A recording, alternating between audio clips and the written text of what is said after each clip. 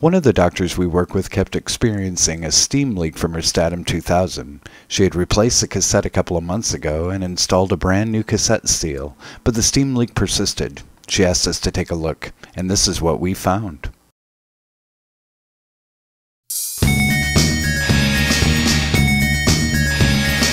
Thank you for calling AmerDental. How may I help you?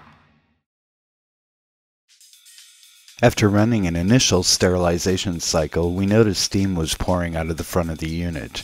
The cycle finished without any cycle faults, so we decided to remove the cover to be sure it wasn't leaking anywhere else. The cover is held on by 7 screws, 2 on each side and 3 on the back of the unit.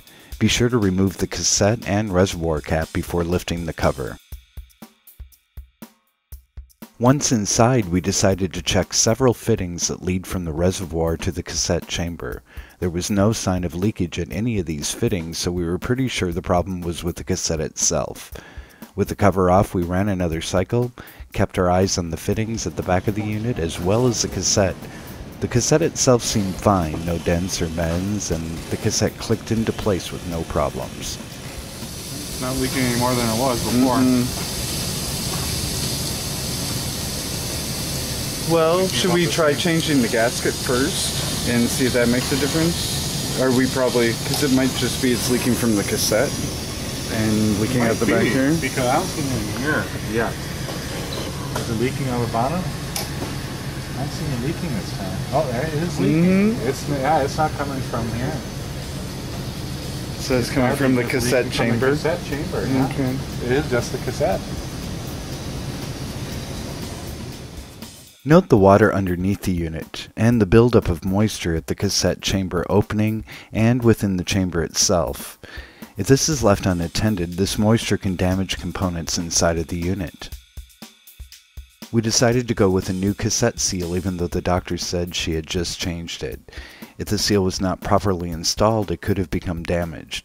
The other possibility was a bad cassette, and we wanted to be sure. The manufacturer recommends replacing the cassette seal every 800 cycles.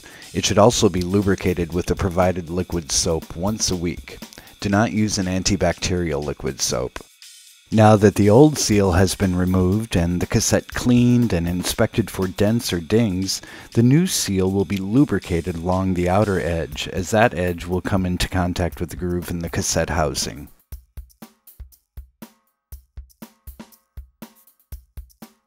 You'll notice 2 locating tabs on the seal. These will match up with the holes in the cassette tray.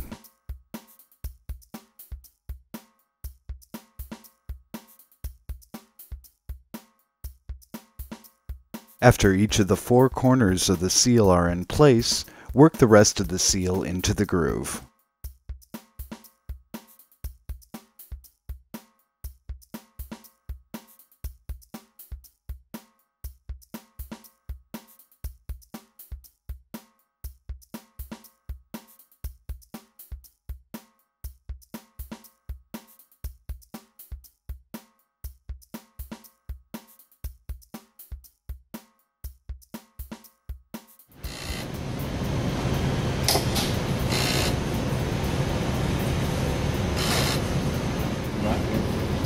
No leaking yet? No.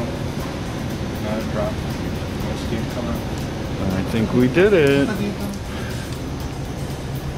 but that was super leakage. It was leakage everywhere. Yeah. So now we know the cassette's okay too. Yeah, that's fine.